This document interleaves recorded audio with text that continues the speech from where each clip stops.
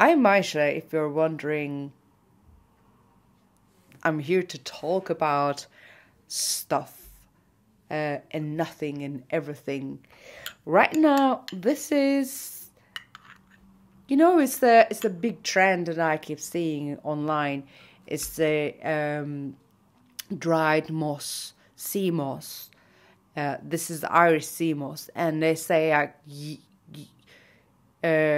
soak in water for a few hours and add some honey and maybe spirulina and blend it so it has the most effect on you. So that's the way to have it, because on its own it tastes like a raw sea things.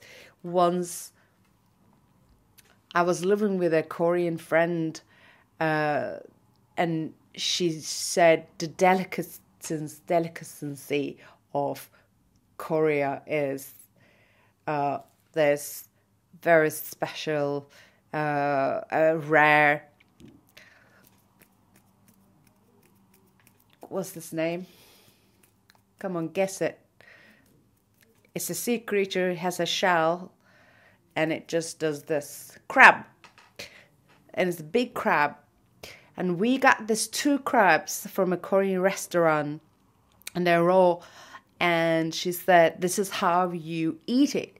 So we cracked at the back of it, I think, or we put its mouth in our mouth. And she said, suck it.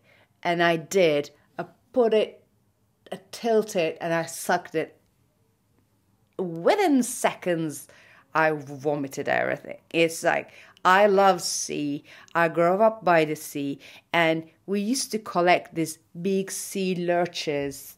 So they had all these spikes, and it's just the place that I spend my 3-4 months every year between 10 and 18 was this beautiful bay, and the floor of the sea was just covered with them. And so every time you dive in, you come up with lots of them. This big black thing stuck on your foot, either underneath or on the side. So we became an expert to clear those out. Or you can put a olive oil over it and leave it to the hand of the god or hand of the olive oil to take it out of it, and it comes out in time. And we used to eat those sea lurchins. Lurches, there's it's like a bowl kind of thing. They'll have lots of spikes, big spikes, and then when you clear them after you dry them, you clear them and you dry them out, and they come up with these wonderful colors and shapes and patterns.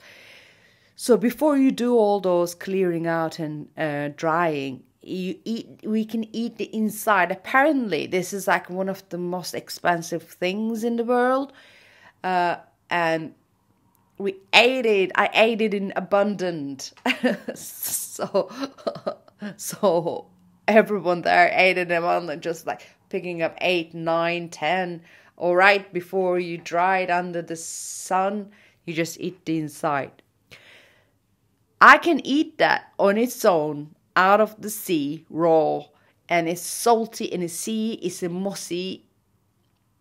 It's fine, but that crab was seer than sea, and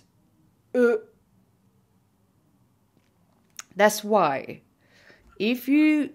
that's what I noticed, like just soaking the sea moss in water and letting it swell to make a jelly or eat it in that way has that kind of taste. So when someone said, well, actually, how you need to eat it to get the most benefits is to mix it with raw honey. And then someone added spirulina in it. It's like, God bless you all. Now I don't need to worry about making a smoothie just because I want to have the spirulina. So I can now add it in this and I have it. and I'm happy. Let's eat it all together. You watch me whilst I'm eating it. So this is that kind of I sort of blended it, but I think I didn't let it soak enough. So it's not like, perhaps if I let it stay in this for another 10 hours, it will become a jelly. But I'm sure my stomach can handle digesting of a little bit of softened seaweed. I trust it.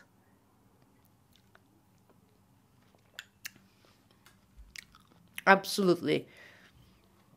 It has this taste of the sea. You know, it's like you go to a seaside in winter and it's cold, you're sort of wrapped up, but your face is all open because you weren't expecting to be at the seaside and it's being that cold and windy and breezy, and suddenly that breeze brings the waves in the air, they all vaporize, and that vapors smashes your face and your mouth is open. All that sea, but the raw sea hits your mouth unexpectedly. That's that kind of taste. But honey covers it up.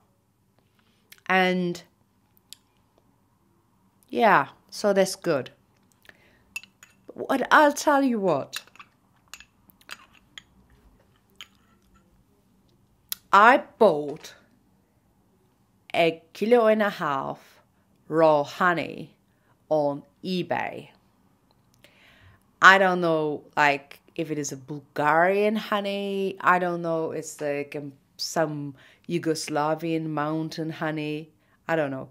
But what I know it is, the prices are amazing. If you compare it, that right now, if I want to get a local raw honey for 200 grams is about £10 here. This is like when they know me.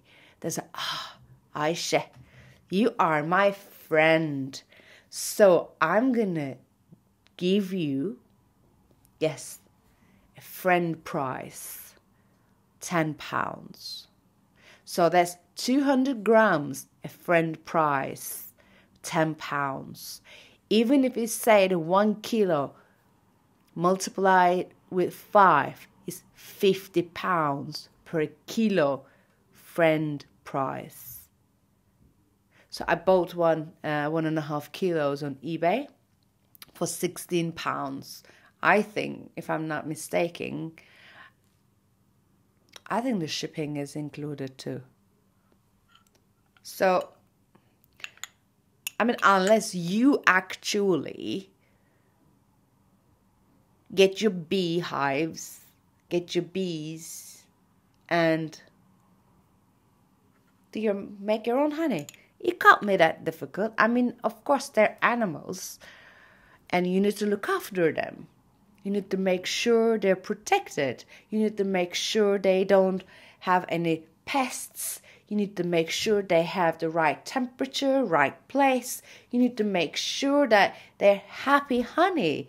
Happy bees, happy honeys. You're not going to make your bee work so hard. I think that's what they do when I'm going to tell you something else was just reminded me. That's what they do when they make almond milk. So there's almond orchards, like hundreds of almond trees, and they're blossoming. So they bring these worker beehives, and they put to work. They work so much, and at the end of the harvest season, the beehiver loses 80 to 90% of the bees. It's like bee slavery. It's bee slavery. Let's not have bee slavery. What is really good is the bees do what they want to do. They fly around and we provide. But I was wondering how actually this beehiver made them work more than they want to. So why can't they stop? Is it like maybe there's something about like for them to be able to stop collecting pollens, maybe they need to have their hives to be filled, and so the queen bee feels safe, and there's all these honeys around, and they're like, oh, we don't have to work that much anymore. You see all these honeys around is enough for everyone, enough for the bee farmer, enough for the queen, enough for the new babies, enough for us, and we can stop now. Okay. Maybe that's what's not happening. Maybe this guy is just like taking the honey, work bees, work bees, slave master.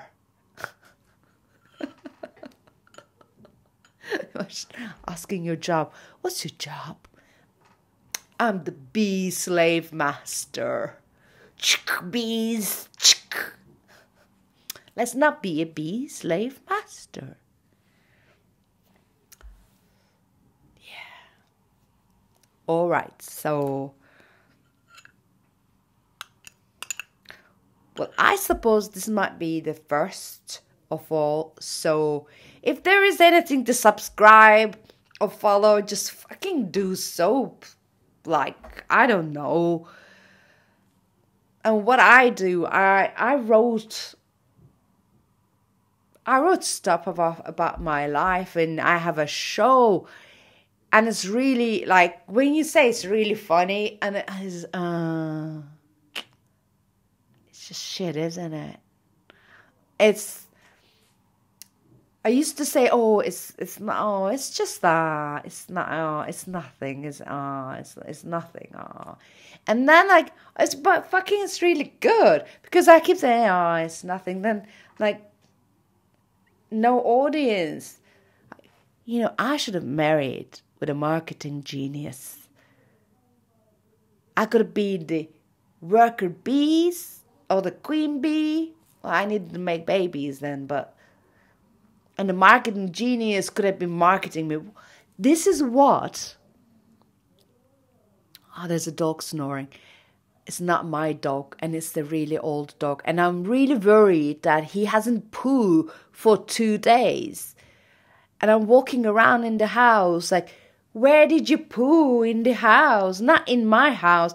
I took him out twice today. And I gave him more food than he's supposed to eat. So he can poo. So I can see that he has done it. So he's not like a secretly when I'm not. So that's what they did. I'm going back to the one subject for these artists, some artists or the singers, they married a marketing genius. And then what happened is the marketing genius was a narcissist as well. And then put that artist woman in work like Nina Simone or I forgot her name, like the lady with the really long and like awesome legs, Tina Turner. Yeah. So they were like and bringing the money. The others produced, and they were great performers, amazing songs, and the husbands were the bee slave masters. marketing geniuses. So let's not have that, but it will naturally happen. Well, it was really nice to meet you anyway. I'm Ayse. I'm not Ayse, I'm Ayse Gülbalkası. But just for the sake of things flowing easy and written easier and read easy, is Ayse Balkos. It's X. You can shortly call me.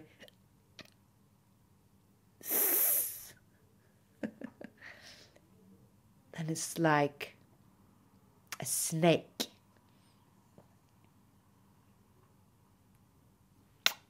If there is anything to follow, follow. Oh, I don't know when I will do this again because I won't be here for 2 weeks, but I'll try to, let's see how things work. But I'm proud of myself. For today, I actually bought 4 of these. They are not real. And they were £4. And I bartered. And I got 4 of them for £12. They are different sizes. Not too long. They're just about the same length. Maybe one of them is longer. One has a 3. The other one has a 2, but a thicker one. It's just different. So, I don't know, I kind of like it. It has this really old school lady, like, I don't mean like, I'm a lady. It's like, really old school woman. She's really trying to look proper feeling. And I think it goes quite well with my t-shirt. So I'm like, I'm prepared now. I'm ready for the screen now. And I just came from a jog. And I have this weird thing under me. But once I put this on, I'm prepared now. I'm ready. All right. Okay. Cheer up. Cheer up.